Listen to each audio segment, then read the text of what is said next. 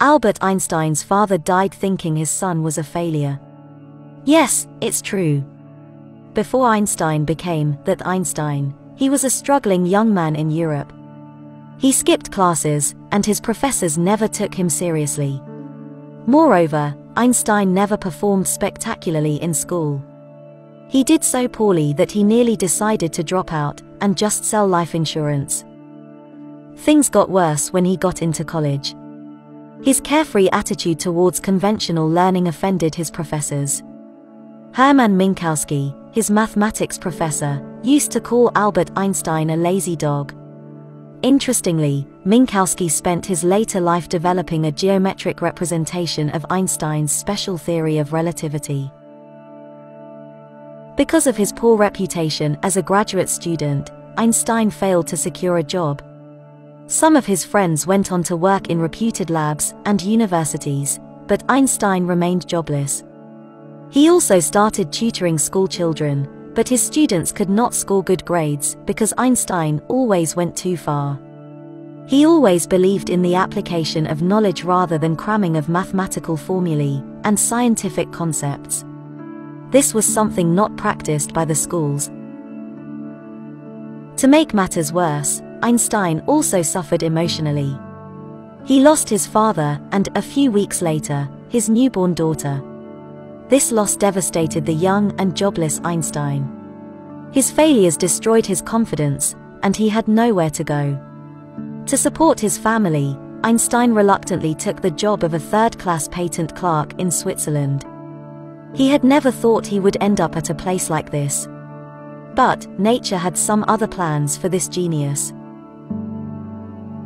At the patent office, Einstein would quickly complete his work and spend the rest of his time thinking about some of the unsolved problems of physics.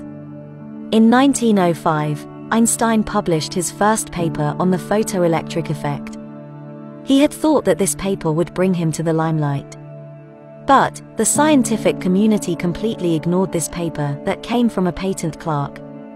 Interestingly, 16 years later, Einstein was awarded the Nobel Prize for Physics to research the photoelectric effect. Einstein then turned his focus on the microscopic world. His second paper explained Brownian motion, which later led reluctant physicists to accept the existence of atoms. To his despair, no one was talking about it. Even his second paper failed to leave a mark in 1905. Although the young man was disappointed, he did not give up. Then came the third paper that changed the course of science. This brilliant paper introduced the special theory of relativity. It landed on the desk of the father of quantum physics, Max Planck. His assistant told him he had never seen something like this since Newton's work on classical physics. The special theory of relativity describes what happens when something travels close to the speed of light. This paper brought him fame and recognition among scientists. But he didn't stop. In 1905, he published his fourth paper introducing the flagship equation of physics, E equals mc squared. This equation tells the relationship between mass and energy. Einstein's special theory of relativity later found applications in particle physics. The construction and working of accelerators such as the Large Hadron Collider in Geneva would not have been possible without this equation. However, Einstein realized that this theory was incomplete. It did not incorporate the two most important parameters of the universe, gravity and acceleration. Einstein spent the next 10 years of his life developing the general theory of relativity, which became one of the two pillars of physics, the other being quantum mechanics.